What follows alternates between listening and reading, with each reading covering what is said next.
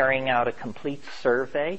And then, isn't it strange that these mushrooms were right in our paths as we left the trees and descended onto the African grassland?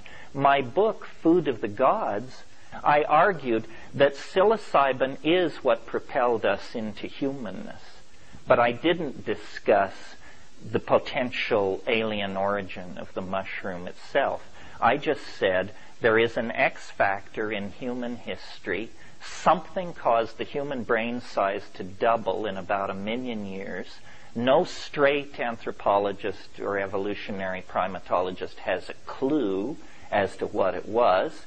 And I think that psilocybin is like an enzyme for cognitive activity, and that it coaxed out of us language, theater, art, religion, poetry, all of these things, and it created a kind of partnership paradise, a role-appropriate, sexually balanced, gender-honoring, child-sensitive, nature-sensitive civilization.